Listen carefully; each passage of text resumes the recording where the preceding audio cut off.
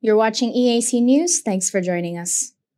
The chairman of the National Assembly's Commission on Interior and older brother of Prime Minister Hun Sen, Hun Neng, has passed away on Thursday, 5th May in Kampong Cham province from a heart attack.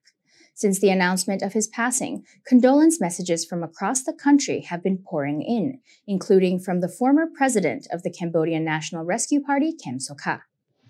Cambodia mourns the loss of Prime Minister Hun Sen's older brother, Hun Neng. Condolence messages from all quarters have been pouring in, including from government officials, civil servants, and opposition party members. The president of the former Cambodia National Rescue Party, Kem Sokha, also sent a message of condolence to Prime Minister Hun Sen on the death of his brother, saying that he prayed for the soul of Hun Neng to go to heaven. Kem Sokha wrote, "My wife and I are deeply saddened to learn that His Excellency Hun Neng, Samdech Techo's brother, died of a heart attack this evening, May 5, 2022, at the age of 72. On this sad occasion, my wife and I would like to share the great grief with Samdech Techo and his family and dedicate our prayers for the soul of His Excellency Hun Neng to go to heaven." Prime Minister Hun Sen also responded to the message, thanking Kem Sokha for his condolences on the death of Hun Neng.